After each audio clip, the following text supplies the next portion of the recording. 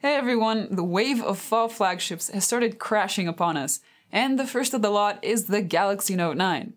Last year, the Note 8 was one of the best Android flagships you could find, and it was shockingly successful, or should we say, explosively successful, after the Note 7 disaster. However, the Note 9 doesn't seem to be that much of an upgrade from the Note 8, so should you really spend your money on it, or should you go get something else? I'm Angie for GSM Arena, and this is our Galaxy Note 9 review.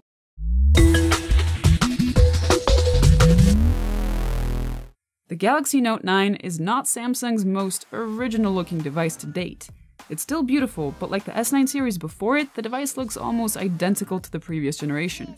The bezels are slightly slimmer on the newer device, but if you leave a Note 8 and a Note 9 facing up next to each other, it's extremely hard to tell which is which. Turn them over and things once again are only slightly different.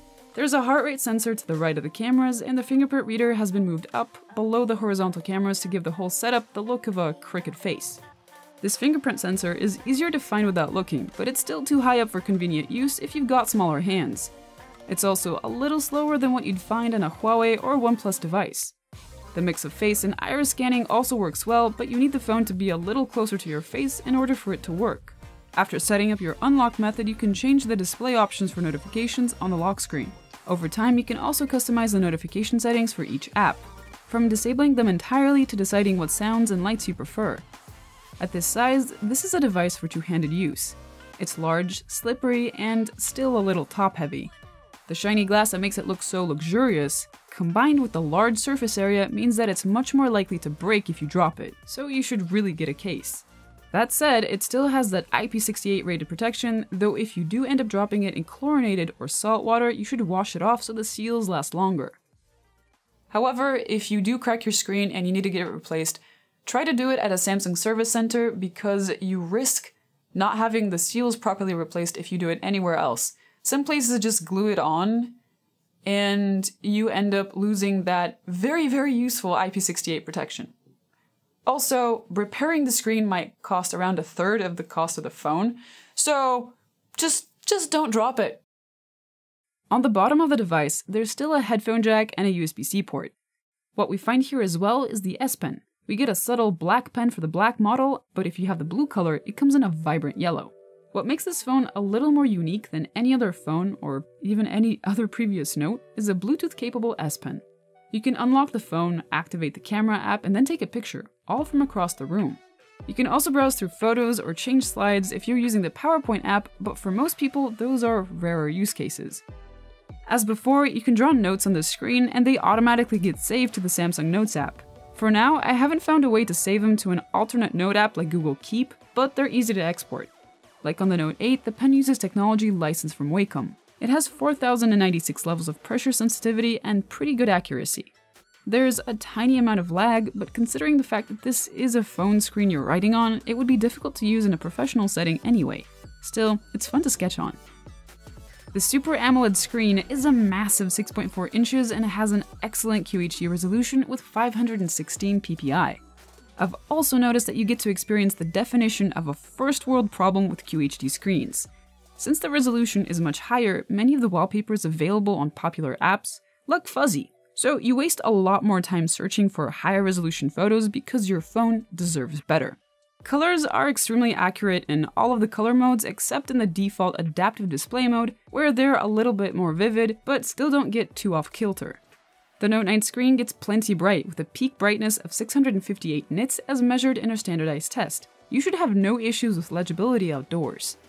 The divisive curved edges on the side of the screen are still there, but considering how large the phone is, it's very easy to ignore them. The speaker's quality is excellent this year, and they are substantially louder than the one on last year's Note 8, and received a very good rating on our loudness tests. This is the first Note with stereo speakers. You'll find one on the bottom, and one that doubles as the earpiece. When you hold the phone in portrait mode, the bottom driver covers bass and the earpiece covers treble. But in landscape mode, they switch to left and right channels respectively. Personally, I think the landscape version sounds better, so I full screen any video I watch. With headphones, there's virtually no distortion, and it's the best result we've seen so far this year. For even more vibrant sound and a wider soundstage, you can turn on the Dolby Atmos setting. It's been updated and now offers the choice of optimizations for movie, music, and voices. There's also an auto mode that chooses for you. Personally, I think most things sound best with the music option ticked. There's also an adapt sound option which will analyze your hearing and turn up the frequencies that you can't hear well, so you don't need to pump up the music as high to enjoy it. The Note 9 received a very good 97-hour endurance rating in our battery life tests. This wasn't surprising thanks to its 4000 mAh battery. This is one of the biggest batteries Samsung has had in its phone to date, and it's 500 mAh larger than the infamous Galaxy Note 7. However, since that fiasco, Samsung has created a series of safety checks to make sure that none of their phones explode again. You get 37% of the battery charged in half an hour, which frankly is slow in comparison to other 2018 flagships. However, for a full charge, it takes an hour and 45 minutes, which is closer to what you'll see from other phones. It can also quick charge wirelessly, but once again, it depends on which Qi charger you own. The Galaxy Note 9 comes with either the Snapdragon 845 or the Exynos 9810, which are the same chipsets available on the S9 Duo. The Exynos is faster than the Snapdragon, but unfortunately it's not usually available for buyers from the US. Still, both chipsets can handle heavy multitasking and heavy apps without a slowdown. The Note 9 supports Android Oreo 8.1. Hopefully it'll soon be updated to Android Pie, but it's a bit surprising that Samsung didn't wait for this 9th iteration of Android so they could launch it together with the phone. Since it is Android 8.1, what you find isn't too different from the S9 devices.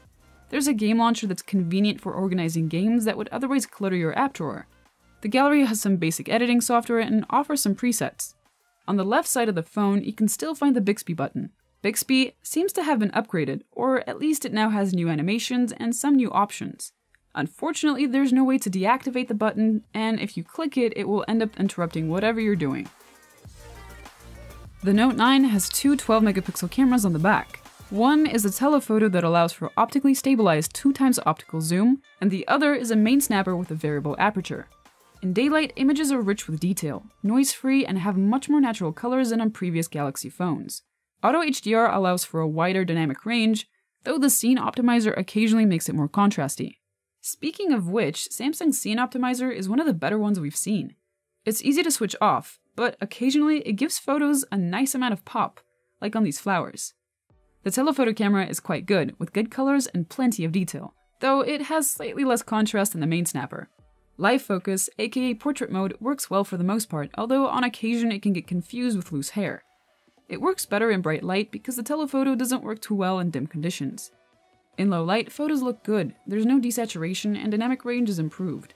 The Note 9 is also better than the S9 when exposing sources of light. The trade-off is that there's more noise and edges aren't as well defined. The front camera is an 8-megapixel one with an f1.7 aperture. Sound familiar? Well, it's remained unchanged since the Galaxy S8. Still, photos are good and offer plenty of detail and nice colors. Portrait mode works well too. The front-facing camera has no front-facing flash, but the light of the screen can often be enough to illuminate your face in low-light conditions. Like the S9, the Note 9 supports 4K and 1080p video recording at 60 frames per second. 4K videos are detailed and free of noise. The colors are great, and so is the contrast and white balance. There are no focus issues or compression artifacts, and once again, we were impressed by the dynamic range. 4K on the telephoto camera is a little bit less sharp and its colors are less saturated. The phone has both EIS and OIS, so footage is nicely stabilized, though it can look artificial when you do panning shots. 1080p videos also exhibit practically the same qualities. They are quite sharp with plenty of detail, but other than that, they have the same essentials. Great dynamic range, accurate colors and white balance, and high contrast. Slow motion on the Note 9 has been refined even further, and you can now capture footage at 960 frames per second for twice as long as before. There's both manual and automatic capture options, with the latter being quite accurate. Sadly, for now, it's still in 720p. The Note 9 is a beast of a phone. It has so many features and options that it would literally take hours to get through them all. However, it's missing two things that might be deal breakers for some of you. It doesn't have an IR blaster and it doesn't have an FM radio. You can't have it all, can you? Also, there's a little bit too much overlap between this and the Galaxy Note 8. So if you already have that phone, there's really no point in upgrading unless you're desperate for extra battery life. However, if money is not an issue, or you have an older phone, this is easily the best Android phone out there right now. So I can easily recommend it. Thanks for watching. If you enjoyed this video, hit the like button down below and subscribe and hit the bell icon to get our latest tech reviews as soon as they're out. See you next time.